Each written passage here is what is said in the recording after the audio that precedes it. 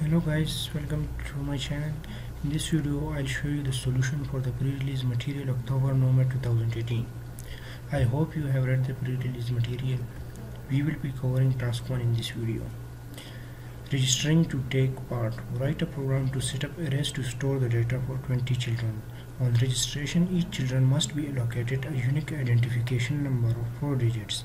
The last digit is a check digit. The unique identification number, age in years, and name of each child is recorded and stored on registration. The personal best time and the number of runs are initialized to 0, and these values are stored on registration. Their personal best time is stored as minutes, correct to 2 decimal places. Now let's see the solution for this. We start with the task 1. I'll zoom it a little bit. Okay. We declare arrays for age, child name, registration number, number of runs. All are 20 because we have to enter the details of 20 children. Personal best time is declared as float because it's a decimal. Now we start with the for loop. For I is equal to 1 to 20, we have to enter the details for a 20 students, so therefore we will run the for loop 20 times. First input age, we will input the age for the student. Here is the if statement. If age is less than 4 or age is greater than 14, then this repeat until loop will be executed, which means that the age is not in the range, and therefore we will output this is not in the range, please enter age between 4 and 14, and we will take again input for the age, and then we will check if the age is in the range. If it is in the range, it will get out of the loop, and we have end if. Then we will print enter the name of the child, and we will take the input for the child. Now this part is for generating a unique registration number and a check digit.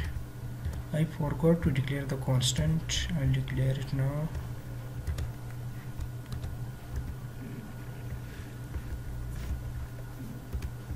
It's integer constant equal to 1, 2, 3. It can be any number. Remember, we have a 3-digit registration number and a check digit. Digit 1, we will divide the constant by 100, and this int is mean we will take the integer part of it only. We will check this in digit 1. Then we have a temp on variable, which will be digit 1 will be multiplied by 100, and we will take this in temp on. Then we will subtract temp 1 from constant and we'll put in temp 2. For digit 2, we will divide temp 2 by 10 and take the integer part of it. For digit 3, we will take the temporary 2 divided by 10 and take the remainder. This is done by the function int temp 2 mod 10. We will take the integer part of the temp 2, and the mod 10 means divided by 10 and take the remainder part. Now we generate a check digit. We multiply digit 1 by 3 and add digit 2 multiplied by 2 plus add digit 3 multiplied by 1 and mod 10. Mod I already mentioned. Mod 10 means divided by 10 and take the remainder. Then we now take the registration number. We multiply the constant multiplied by 10 plus check digit. Constant is equal to constant plus 1. We now increase the constant by 1. So if the loop runs again, if this for loop runs again, we have the constant increased by 1. So if for the first time it's 1, 2, 3, if the second time it will be 1, 2, 4, and the calculation will be unique. Now we initialize the number of runs to 0, personal best to 0, and we will print the child name registered successfully. So like if we registered a child name Ahmad, it will print Ahmad registered successfully. and then in the next line we will print registration number is comma registration number I, which will print the registration number, and loop ends here next, and it runs again, and the same procedure is followed. At the end, integer constant is increased by 1 and a new calculation is made for the registration number and the check digit. We are done with the pseudocode. Now let me show you my Visual Studio. It's the same concept. I declare all the variable arrays first. Personal best is declared as decimal in Visual Basic because it's a decimal, and here I declared all the digit 1, 2, 3 and temp 1, temp 2 and check digit.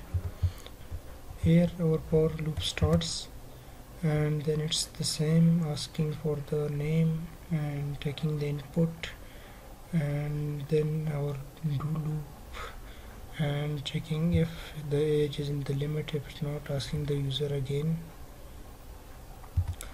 and then the same calculation for our registration number and check digit, and initialization of number of runs and personal best, and outputting the results.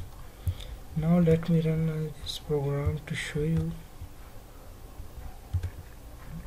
Here I run the program, and it's asking the child name. I'll give the child name as John, and it's then asking enter child age. I'll enter a value not in the range to see if it takes the input. I'll enter the age 18, which is not in the range, and it has given me the output age must be between the range of 4 to 14, and asking me the age again. Now I'll put age in the range, enter 7, and it has output John registered successfully. Registration number is 1230, enter child name, and it's asking for the second child name. It means the loop has started again, and it will ask for this 20 times, and 20 children will be registered, and each time the registration number will be different.